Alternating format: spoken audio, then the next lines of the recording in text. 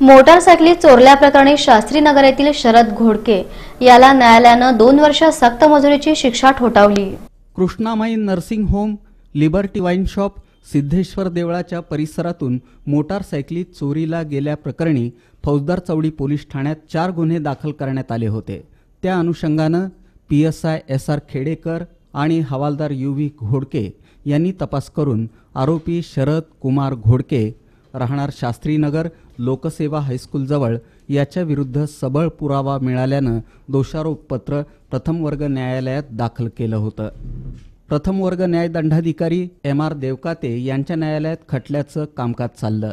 या प्रकरणात सरकार पक्षातर्फे महत्त्वाचे साक्षीदार तपासून आरोपी विरुद्ध सबळ पुरावा देण्यात आल्यानं आणि सहाय्यक सरकारी अभियोक्ता ॲडव्होकेट नितीन सुरेश नरवाडकर यांचा युक्तिवाद ग्राह्य धरून न्यायालयानं शरद घोडके याला 4ही प्रकरणांमध्ये प्रत्येकी 2 वर्षांची शिक्षा ठोठावली, परंतु सर्व शिक्षा ही एकत्र भोगावयाची आहे। या 4ही गुन्ह्यांमध्ये हवालदार राठोड, वाघमारे, काझी, पोलीस नाईक सावंत यांनी वरिष्ठ पोलीस निरीक्षक संजय जगताप यांच्या मार्गदर्शनाखाली योग्य तपास करून न्यायालयात दोषारोप पत्र दाखल केलं होतं। सरकार पक्षातर्फे सहाय्यक सरकारी अभियोक्ता ॲडव्होकेट UB करवते, कोर्ट पैरवी म्हणून हवालदार सोरटे, महिला पोलीस कॉन्स्टेबल मैंदाड यांनी मदत केली।